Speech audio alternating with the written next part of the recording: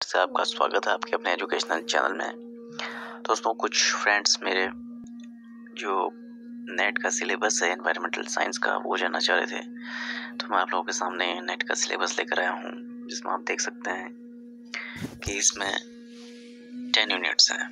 ठीक है, 10 यूनिट्स हैं। पहली unit fundamentals of environmental science, यानी कि पहली यूनिट में क्या करना है आपने, जितने भी फंडामेंटल होते हैं अभी मैं डिटेल में आपको बताऊंगा कि आपने इसके अंदर क्या पढ़ना है। ठीक है, एनवायरमेंटल साइंस के बेसिक्स पहले आप पढ़ेंगे, उसके बाद environmental chemistry, biology, Jio sciences, energy and environment, environmental pollution and control, solid and hazardous waste management, environmental assessment management and legislation, statistical जो अप्रोचेस हैं and modelling in environmental sciences, contemporary environmental issues. तो इस तरह से इन 10 units को आपने cover करना है। अब हर एक यूनिट में क्या क्या पढ़ना है ये मैं आपको बताता हूँ। तो पहली जो यूनिट है फंडामेंटल ऑफ एनवायरमेंटल साइंस में definition, principles and scope of environmental science आएगा। ठीक है, क्या क्या स्कोप है, structure and composition of atmosphere, hydrosphere, lithosphere and biosphere, पहली ये चीज आती है इसमें। फिर आता है laws of thermodynamics, heat transfer processes, mass and energy transfer across various interfaces, material balance. ठीक है, मेट्रोलॉजिकल पैरामीटर्स जो हैं, pressure, temperature, precipitation, humidity, mixing ratio, saturation mixing ratio, radiation and wind velocity, adiabatic lapse rate, environmental lapse rate, wind roses etc.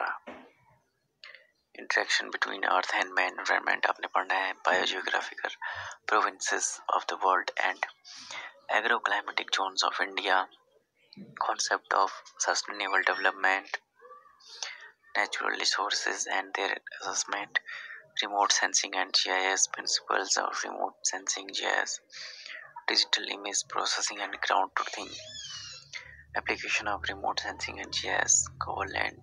ठीक है, तो इतना सारा जो है क्लाइमेट चेंज से रिलेटेड अक्सर क्वेश्चन पूछे जा रहे हैं। बहुत इंपॉर्टेंट टॉपिक है आपका क्लाइमेट चेंज का, जितना आपको मैटर मिले उतना अच्छे से आप रेडी कीजिए।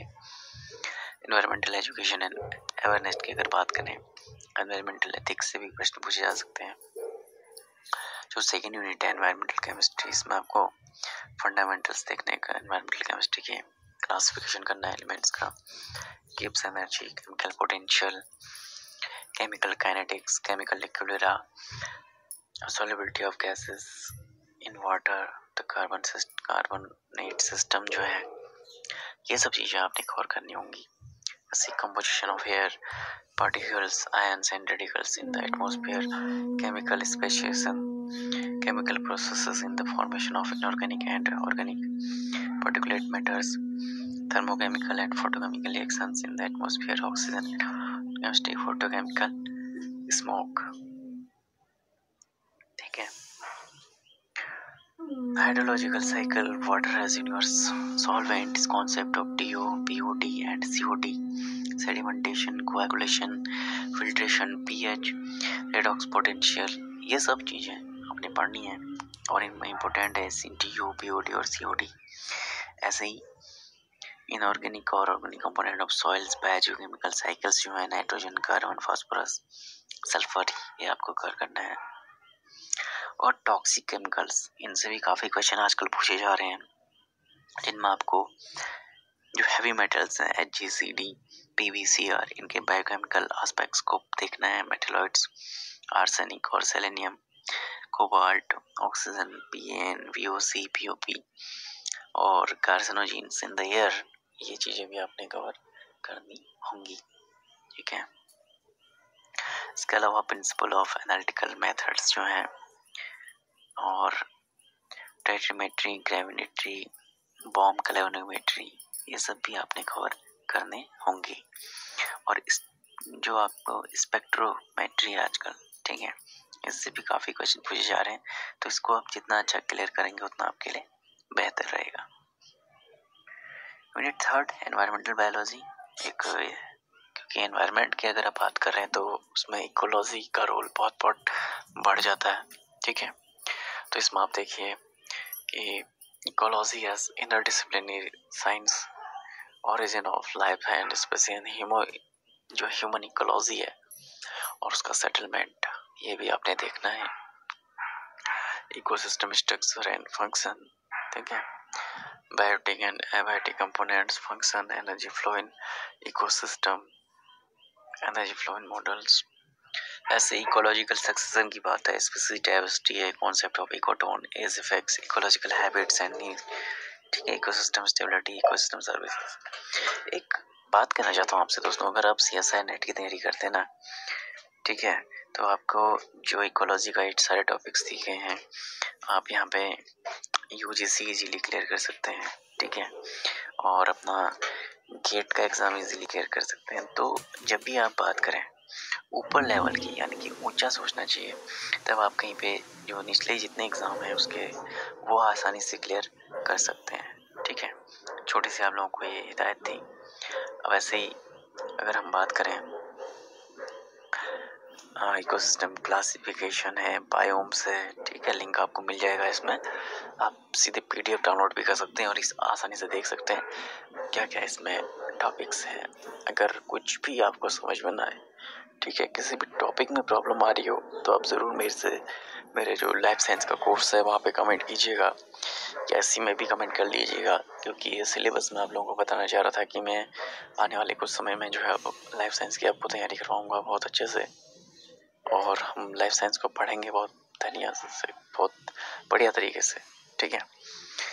तो इसमें पॉपुलेशन, इकोलॉजी, ये सारे टॉपिक में आपको एक सिलेक्शन के एक सिलेक्शन, और इसमें जो मेन आपका क्या आ सकता है, ये चीज़ भी मैं आप लोगों को इसमें बताऊंगा, ठीक है।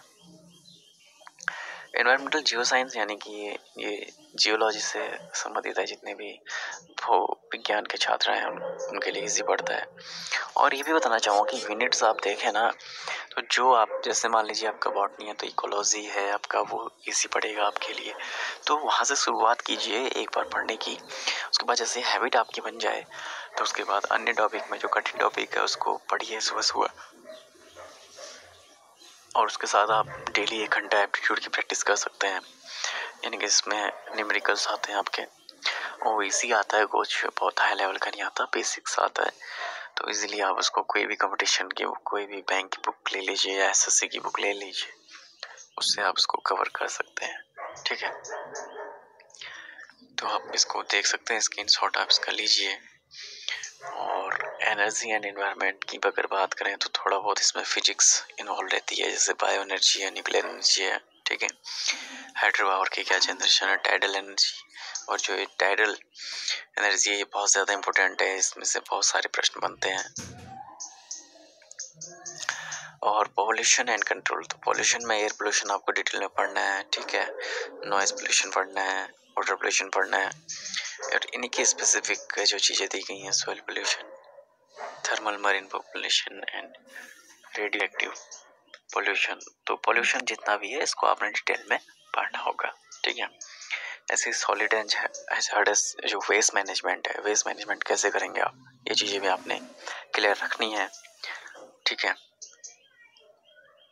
और environmental assessment, management and legislation, ठीक है, इसमें क्या होता है, ऑब्जेक्टिव्स ऑफ जो एनवायरमेंटल इम्पैक्ट असेसमेंट है, ठीक है, कोई भी नियम है, कानून बनते हैं, उनका क्या रोल रहता है, तो ये सब चीज़ें हम इसमें पढ़ते हैं, ठीक है।